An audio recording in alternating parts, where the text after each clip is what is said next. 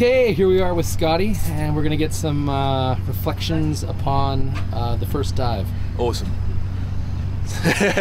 What more can I say? Just, yeah, seriously awesome. Just dropping in, beautiful viz, beautiful reef. Just keeps on going and going and going. It's just, yeah. It was really great to see such a healthy ecosystem. Oh, hell yeah. It's just everywhere you turn, it's just like, wow, haven't seen that coral before. Wow, haven't seen that coral before. Just, yeah.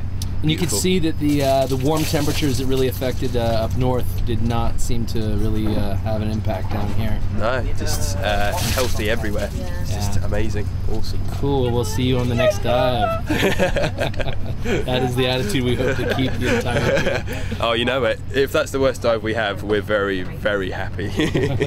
So here we are with Amanda after dive 2. Amanda, what'd you think of dive 2?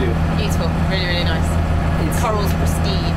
Yeah, that's what I really like about the dives as well. There's just not a lot of damage to much of it, very little bleaching. So much variety. There's loads of different table corals and soft corals and different anemones. There's soft corals, bubble anemones. Yeah, really, really nice coral, and all of it in really good condition.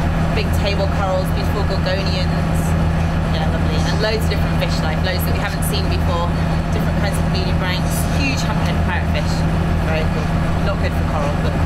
Do you think that the fish are definitely like going, what the hell are these creatures compared to say the Similans where they're way more chilled out? Or? Well, some people said that the fish were shy. I don't think they were shy. Some of them seem almost more curious as to, you know, what we're doing and what are these kind of people here. Who knows?